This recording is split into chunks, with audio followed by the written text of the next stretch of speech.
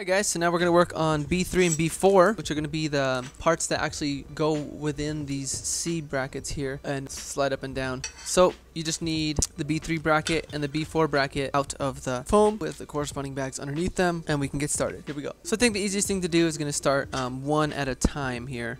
Just by looking at it, it does look like mine came drilled pretty much dead on. You can see those two holes. So I don't think I'll be having any problems with my brass bracket. So I think this is one of the retrofit models because I actually got all the repair pieces and everything. So I'm going to need some M5 by 20s, which I believe are these here. We'll see how it works out now. And we're going to do the first step, which is just to attach the brass block to this piece here. So let me just go ahead actually and all the hardware we need out, because there are some pieces that I keep forgetting to grab.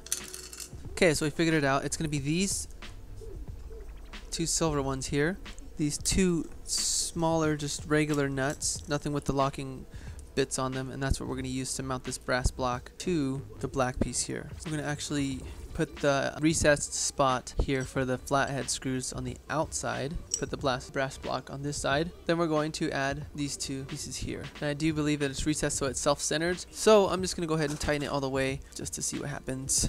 Tighten that side, grab it the other way, oops, and then tighten both of them. So that brass block is definitely on there. So the next thing we're going to do is we're going to add the eccentric nuts, all that kind of stuff, to this part here. So we're going to put the eccentric nuts in the bigger holes like we're used to. Okay, so we're going to put the bolt here first, then the eccentric nut. Okay, then we're going to put a brass shim, a small wheel, and I'm going to add a little bit of silicone to this. That's actually a lot more than I expected to come out, but it's going to seep down and hit the other section of it too. And then we're going to put a locking nylon washer on here. Let's hope it reaches. I think we are good this time. It's going to reach that one. I'm going to go ahead and tighten that. What I'm using to hold the other side on the back end is just some regular pliers. I'm just going to go ahead and tighten these until it's nice and tight, or at least until it stops with like hardly any pressure. The wheel still spins freely, and we did hit the nylon, so we're doing good. So we're going to do the same thing on the other side now. We're going to add another one of these bolts, the eccentric nut, a brass shim there, a wheel or a pulley, basically a little bearing.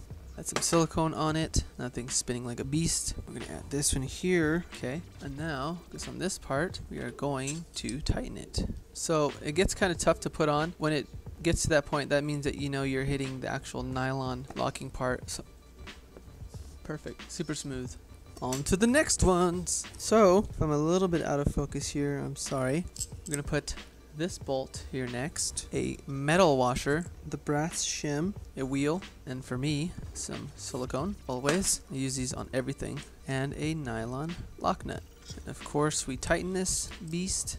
I'm just using some needle noses to hold on to this while I tighten it, just until I can't put any finger pressure and you feel the nylon lock. That's all you need. Last one, bolt, metal washer, brass nut, wheel, silicone, nylon. We'll tighten it now. Boom, nice and stuck, and there we go. So we're gonna go ahead and repeat that whole procedure and do the same thing for B4 before we actually mount it to some extrude. So go ahead and do B4 first.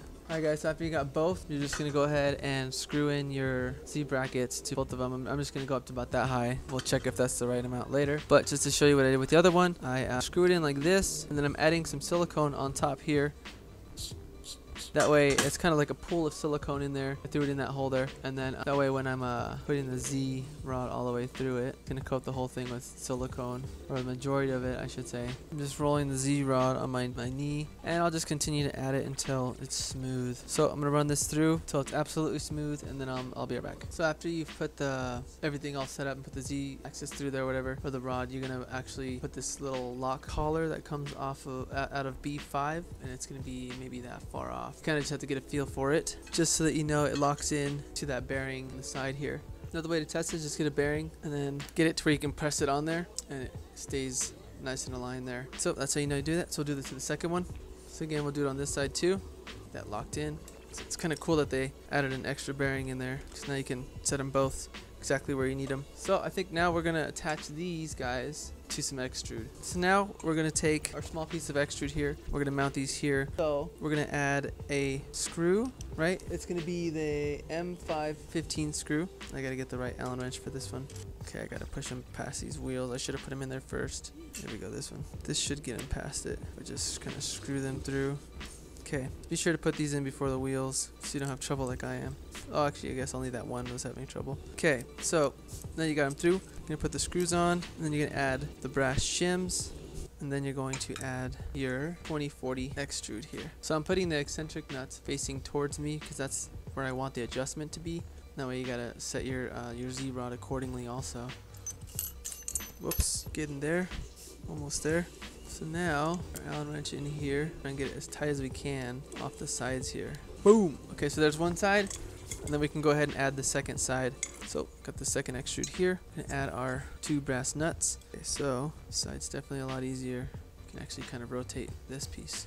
At least I think one side was. So now we're just adding the second extrude piece here. It's kind of tough to screw on there first. Okay, now we got that one in. So, tighten these really nice and tight. Good, and now we're going to attach the other side. So we're going on this one, we're going to make sure we match the eccentric nuts facing us. So we're going to pull this one this way and get them facing us here. We're going to push these all the way through again.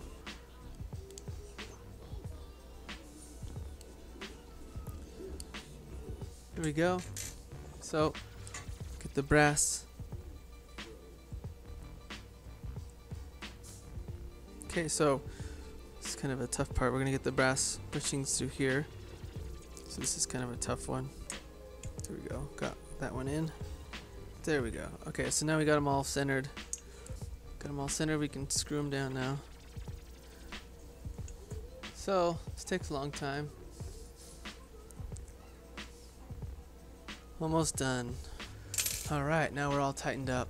Okay guys, so now I'm just putting these through about a third of the way. And I'm trying to get the other side about as even as the other one, because we're going to actually insert this into the printer now. Okay, I'd say we're pretty even. We're gonna find out for sure when we even out the axes left and right. So okay, so here we go. Gonna push it all the way down till the wheels hit. Okay, and then we're gonna adjust our eccentric nuts just until they actually allow the wheels to go through. There we go. Okay, now I got this other side we have to adjust. Side's good. Okay, now we're in. I'm gonna have to compare the two sides because they're not going in evenly. So what I'm doing now is I loosen the bottom actual L brackets, so that way I noticed it was getting too tight on the way down. So now I'm lifting these all the way up so I can move the Z-axis all the way down evenly. That way I can set the screws at the bottom so that way it actually is at the correct width.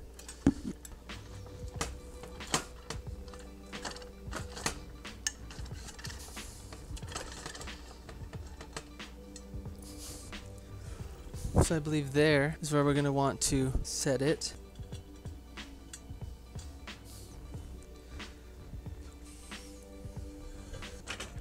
I need to find a perfect balance here. This isn't working very well.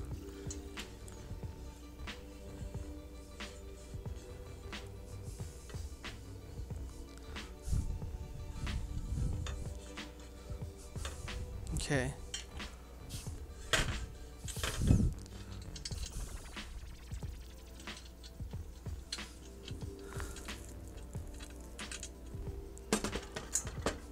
Okay, so I did have to loosen the bottom set screws here just so I can get this to ride up and down freely. So I'm still kind of adjusting that, as you can see.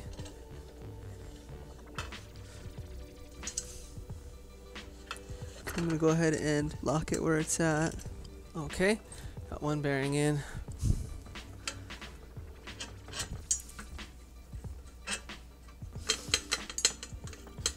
Okay, so I'm having some issues with this riding up and down smoothly, so I think the next best thing to do first would be to scrap the machine so that it can. So we're going to start on the top section now. So